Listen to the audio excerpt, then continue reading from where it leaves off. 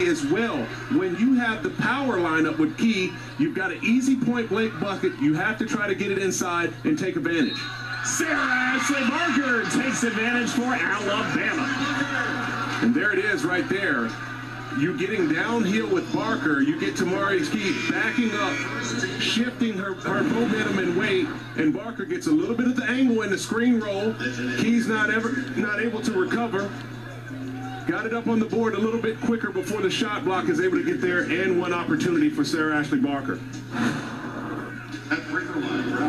First field goal made by Barker tonight. Again, a huge turnaround between her junior season in Tuscaloosa and what she's done here as a senior. And for more, let's check in with Kinsey Hughes. Yeah, guys, we were talking to head coach Kelly Harper earlier this week. She made sure to emphasize how much Sarah Ashlee Barker has grown from those 2 years. She made sure to make a point and say that Sarah Ashlee Barker is by far the most improved player in the SEC this year, and averaging a 27-point double-double in 2 games. Needless to say, I think she's right. Absolutely. High praise from Kelly Harper.